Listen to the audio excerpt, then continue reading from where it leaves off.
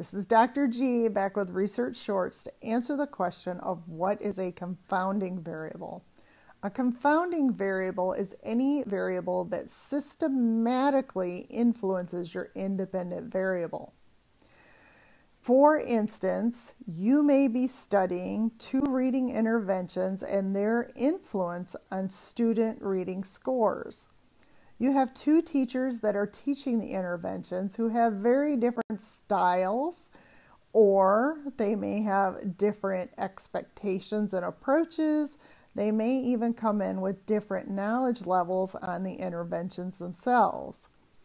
This affects the reading scores and becomes a confounding variable in your study.